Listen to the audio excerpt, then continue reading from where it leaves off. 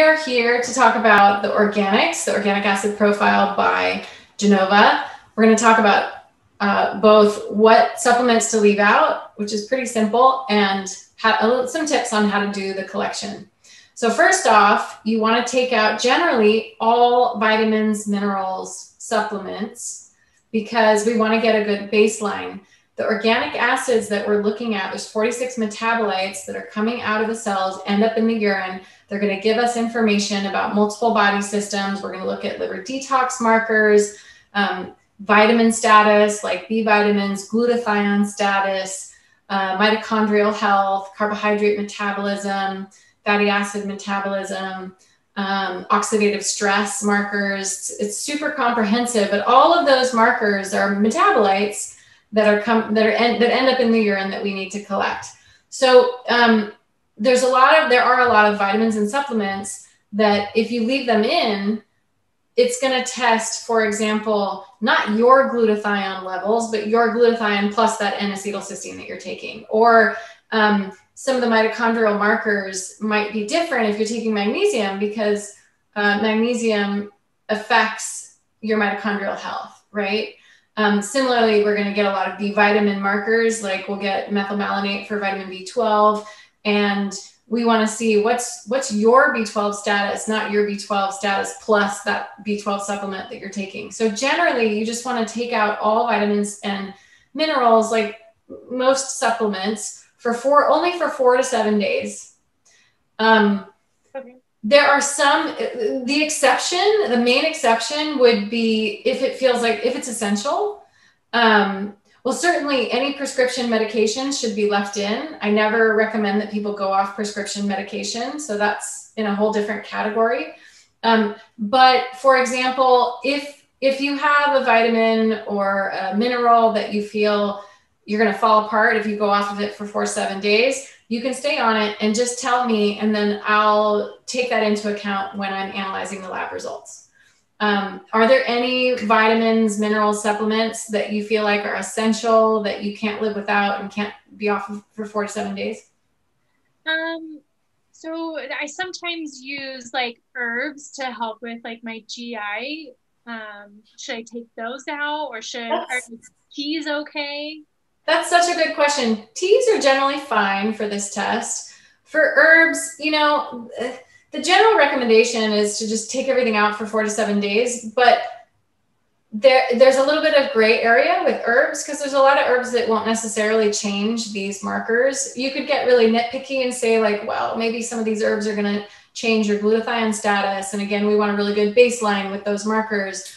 But I would say if you feel like you can leave it out for 4 to 7 days. If you feel like you can't, then leave it in and just tell me.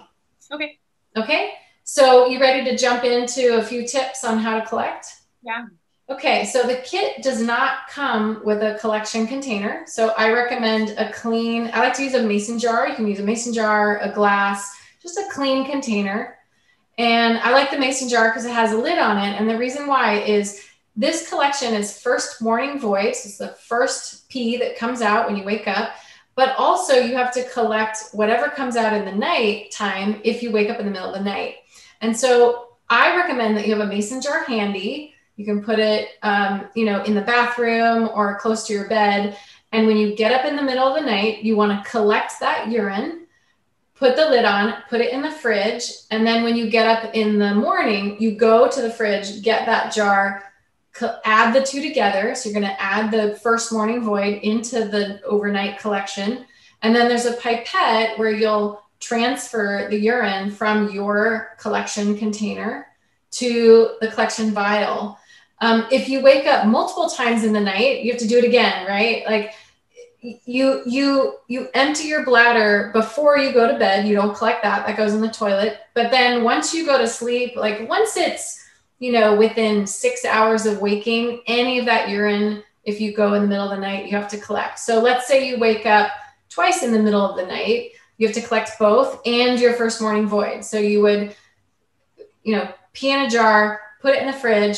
If you wake up in the middle of the night, if you wake up a second time, go get it, pee in the jar, put it back in the fridge. And then when you finally wake up after your night's sleep, and it's your first morning void, you go get it again, pee in the jar, and then it's all together, and then you suck it up with the pipette, transfer it to the collection tube. Now, the collection tube is skinny, so it freezes pretty fast, which is good because the sample has to be frozen when you drop it off at FedEx. And there is a freezer brick inside the kit. I recommend as soon as your kit arrives, go ahead and grab that freezer brick and put it in the freezer so it's ready to roll when it's time to ship out. Because what you don't want is to have it be frozen. Your sample is frozen in the collection vial. It's ready to ship out. And oops, you forgot to put your freezer brick in the freezer and you have to wait for that to freeze as well. The collection vial, like I said, is pretty skinny. It only takes about 2 to 3 hours to freeze. And as soon as it's frozen, you package everything up and you drop it off at FedEx. The other thing you want to do, and it's in the instructions, is you want to make sure that you fill out the requisition, that all the tubes are labeled. It's all in the instructions here, but just as a little tip, you know, make sure that you fill out any paperwork that it says that you have to fill out. Do you have any questions so far about what we've already covered? You mentioned a mason jar, just like a little 8-ounce regular glass. Does that work? Yeah, I mean, the size, I use more of a, when I did mine, I used more of a 12 ounce because I don't want to I don't want to overflow it. I want to make sure that I have enough there for all of the urine that ends up in my bladder that night while I'm sleeping. So I use, just a regular 12 ounce mason jar, but you can also use a big glass or a big cup. You just want it to be clean. And again, I like it to have a lid because if I wake up in the middle of the night and I have to collect that, I want to put it in the fridge, sealed. Any other questions? I don't think so. Just another tip, since we're looking at the instructions here, it's right here. You don't collect while you're menstruating. That can change the results. And they also want you to be a little bit dehydrated when you do this collection, because if your urine is too dilute, it's harder to analyze what's in it. And so you notice here, it says decrease fluid intake to avoid excessive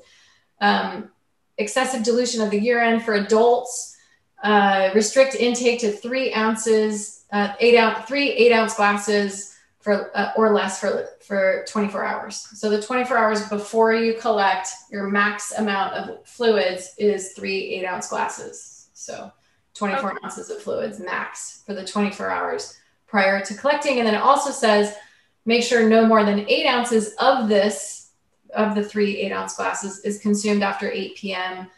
the evening prior to the collection. So again, you just want to make sure your urine is a little bit dilute so we can find all the stuff in there, all the metabolites that we're testing for. Okay, that makes sense. One last thing, since we're reading it right here, we can see it, is you need to get it out within 24 hours of collecting. So once you collect it, get it in the freezer, 2 to 3 hours later, it's frozen. You want to make sure that you drop it off at FedEx no more than 24 hours after you collect. You don't want to let it sit in the fridge for a few days because it won't be as fresh. Okay. Okay. Anything else? I don't think so. It's pretty straightforward. So just so I understand, the day before I take the test, I should limit my drinking of water. So I think you said 3 8-ounce glasses. Now, if I wake up that night before my first morning void, I'm catching those samples? Yes, exactly. Yeah, okay. Let's say you go to bed at 10 and you wake up at 6. Once we're getting to like 11 or 12, you need to collect that. Awesome. Okay, any other questions? Nope, I think I'm good to go on that. Beautiful, thank you. Yeah, thank you.